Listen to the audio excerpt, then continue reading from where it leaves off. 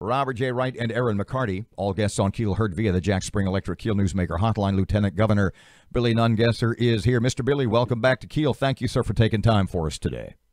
Always, my friend. Good morning. Let us start here. We remain in sort of phase 2. I call it sort of phase 1.5. We talked about this a little earlier. You, as sort of the de facto tourism boss in Louisiana, you and your folks, you have had to be, you remain having to be more innovative, more creative than ever before. Tell us what's going on. Tell us what's on your mind. Well, we're still asking people that feel comfortable to safely get out and take a Louisiana road trip. We were at the Slidell Welcome Center yesterday welcoming visitors, giving out masks, hand sanitizer, to make sure they're moving around Louisiana safely. We've got 21 beautiful state parks. The last several weekends, we saw record numbers.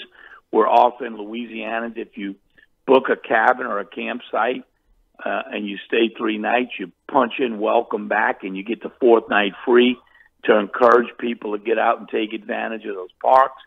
And we're asking them to support those local businesses and restaurants and shops. We've got historical districts, main streets, a lot of great things to see in all the small towns and cities all over Louisiana. And it's an opportunity to get out, stay close to home, but visit a part of Louisiana you haven't seen. Ooh, how's about New Orleans, Mr. Billy? That is my favorite city, not only in Louisiana, it's my favorite city in America. What is the status down there? What are you telling folks about that? Well, it's kind of tough. With the bars not open, there's a few restaurants and a few shops open, but it's not come back as well as many other places in Louisiana. Natchitoches, Shreveport is really doing a lot better than a lot of other parts of the state because of staycation.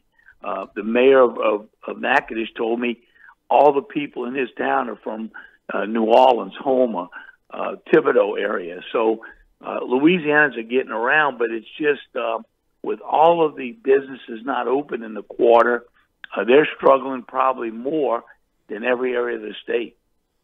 Billy, you're helping too. As we're going back to school, DeSoto goes back today. Caddo is not for a couple more weeks, but you're also helping get the word out about help for students, because it looks like in Caddo, 51% of students are going to stay home. They're not going back to class. That's what they've said in the survey. Right. So you're helping to get the word out about help that's available for these youngsters, right? Right. We've had this program for a long time called homeworkla.org, and usership is up like 400%. But there's 1,800 tutors available for kids on that homework.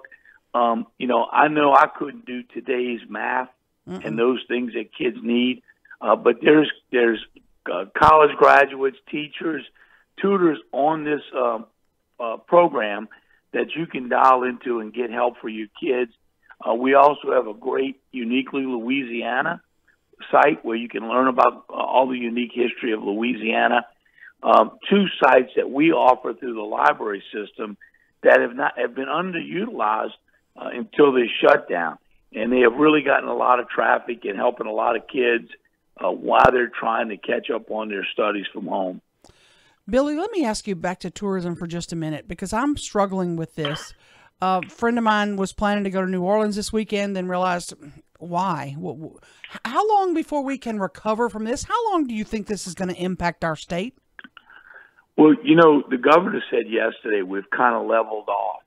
And I believe after meeting with the vice president, his medical people, and the governor here a week or so ago, here and there, what's going on across all the states, 4th of July was the same week we opened up the bars, and we saw that great spike.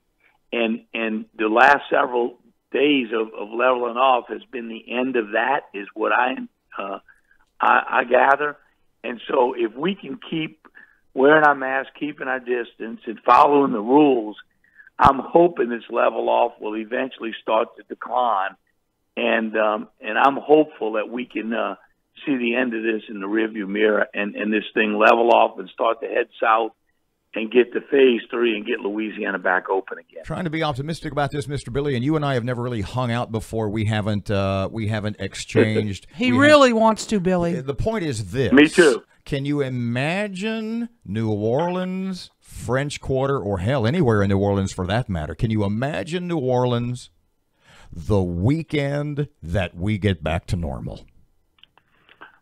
Well, you know, that was the opening up before, and I think we're going to see it open back up with a little different. It'll be a little crazy, but I think, you know, if we get through this thing and continue to see it level off and go south, and we have a football season and those things, I think you're going to see people wearing their masks, keeping their distance where they can, to make sure we don't see another spike.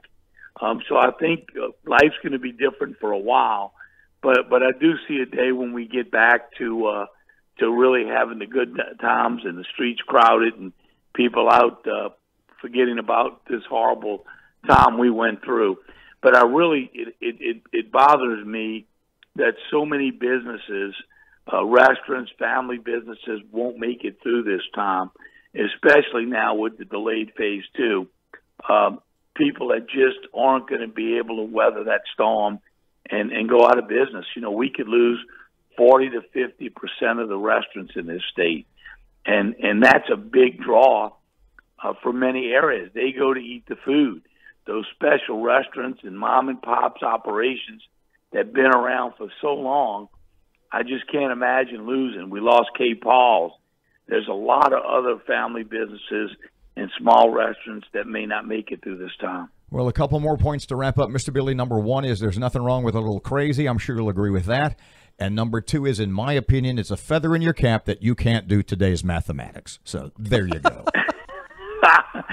Well, listen, make sure everybody get out and follow the rules, but get out and support your local businesses.